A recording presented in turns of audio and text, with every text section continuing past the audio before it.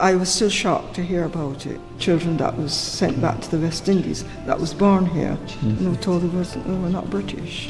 I was questioned at length to prove that I was a resident, despite telling them that I knew my national insurance number, I worked for the Inland Revenue, I was getting a state pension. People were sent back to the West Indies.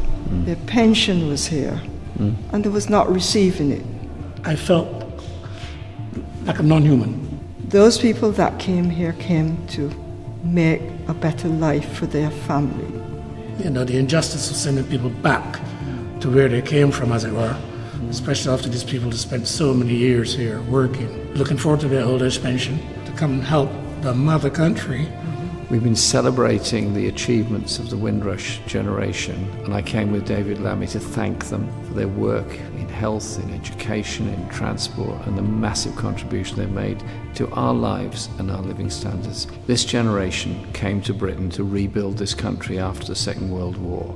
They should never have been treated like this, and the government knew full well what was going to happen because they were warned specifically of the dangers in that legislation, of what it would do to people that had made their lives in this country. They knew what was coming. The Windrush generation deserve total justice, guaranteed rights to live in this country, compensation for the hurt they've been through, and an apology from the British state for the way they've been treated.